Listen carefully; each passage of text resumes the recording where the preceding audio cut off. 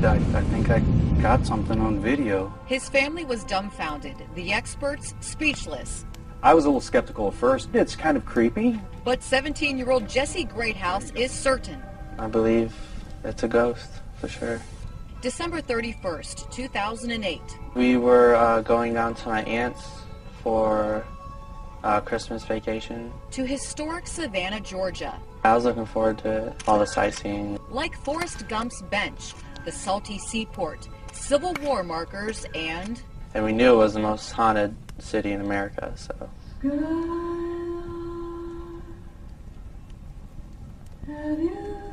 They toured legendary Colonial Park Cemetery, established in 1750 with over 9,000 graves, including a mass grave for victims of yellow fever. My mom gave me that video camera and was like, you know, film whatever you want. Jesse zoomed in and out on various tombstones, and then he saw something strange. And out of the corner of the camera, this kid caught my eye. He says a child running after a shadowy woman. Couldn't even see her face, so I just focused on this kid. He says the figure suddenly jumped onto a tree. Moments later, it dropped and disappeared. Hold on. I was stunned, for sure. Many people have tried to prove ghosts exist using all sorts of technology. The problem with technology is it can be manipulated. But Jesse says he didn't do any of that. He had a basic camera that he could barely operate. Was it faked? No, I don't know anybody that can make it look as real as it does. Back home in Akron, Jesse's family watched it repeatedly. I studied it for like hours. They all believe it's supernatural. The clothes are definitely dated, like Civil War or something like that. And then it's totally not human. Separating human from horrific is Creature Core's specialty.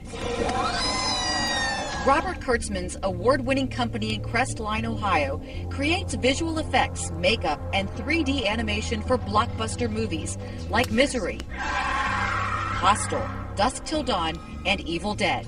Well, we watched the video, and it was rather creepy looking, you know, because it really looks like a little kid running across the screen. It looks like he pops up into the tree and then falls down.